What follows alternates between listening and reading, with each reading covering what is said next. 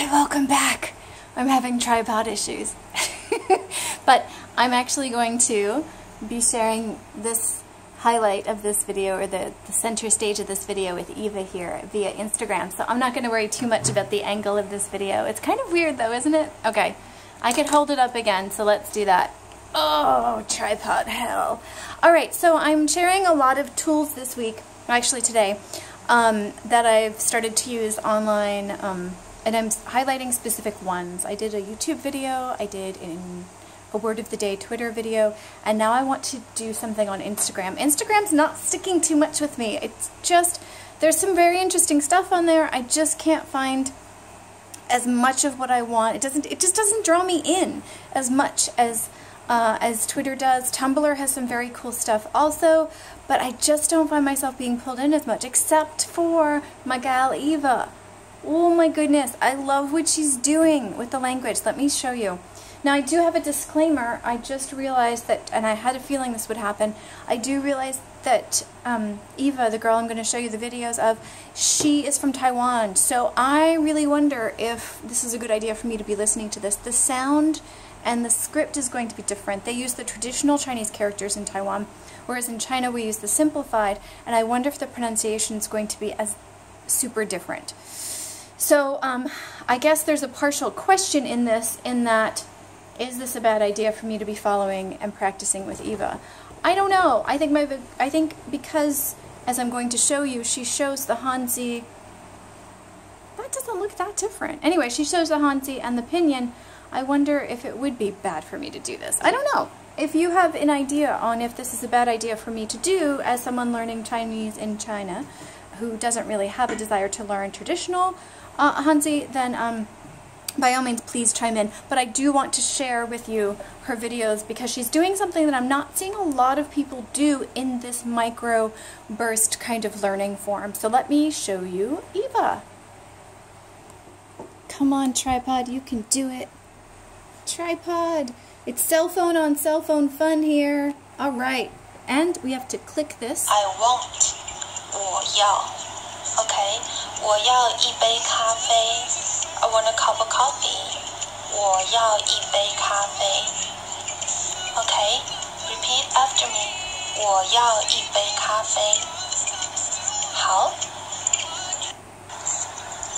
Hello, 你们好，我是Eva。今天我们要练习的是我要 I want 我要 Okay, and well, and as you can see, as you're on that page, or whatever it's called in Instagram, it just keeps looping around until you shut it off. And so I love that for pronunciation practice, because I will literally just sit here, like I'm staring at it right now, and I'll say, I'm looking at the pinyin, wo yao, wo yao. See, that's the exact same. There's no difference there. Wo yao yi bei cafe. Oh, those are all flat tones. I'm doing it totally wrong. But if I turn the sound on, Repeat after me. 我要一杯咖啡. wo yao yi bei cafe. I want to do it again. So I'll sit here and I'll look at it and I'll just repeat. 我要 Wo yao. I want. I want. 我要 Wo yao. Okay. 我要一杯咖啡. Wo yao yi bei cafe. And I know my tones are crap. I understand that. But having little bits of language like this, just repeat, repeat, repeat, and especially, you know my obsession with coffee. When I saw this one, I was like, that's when I started following Eva. And I was like, you're doing practical language I could actually use with speaking, which I don't even really care about, but now you're making me care, because now I can go into a cafe and do more than just say eBay and point. I mean, how do you resist that? How do you resist Eva? I mean, what she's doing on Instagram is awesome. I love this kind of smaller language, bit by bit by bit, similar to the Word of the Day, but it's a phrase and it's got the audio with the face. And let's face it, communication, our language is communication. Communication happens in many different forms, but some of the most effective communication happens when somebody's sitting right in front of you. Let's get meta, right? Okay, so there's so many ideas that just ran through my head as I said that. As I'm staring at you, wherever you are, as you're watching this on a computer or on a mobile phone or what have you. I mean, I just love it. I just absolutely love these little, again, microburst learning sessions. Absolutely adore it. I don't know many other ones like this. I haven't seen a lot of these.